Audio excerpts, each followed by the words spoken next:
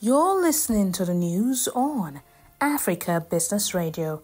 The federal government is giving subscribers of the National Housing Program a 90-day deadline to complete their payments, with an additional 8-week grace period. The Permanent Secretary of the Ministry of Housing and Urban Development, Dr. Marcus Ogunbiyi, says the validity period for the completion of all payments was 90 days.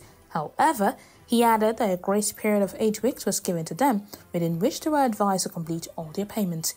He explained that it meant that subscribers who had not yet completed their payments had 26 weeks to do so.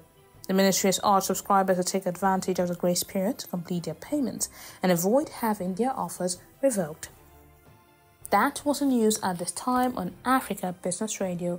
You can continue to listen live online at www.africabusinessradio.com or via a mobile app. My name is Chukwunonso Modi and thank you for listening.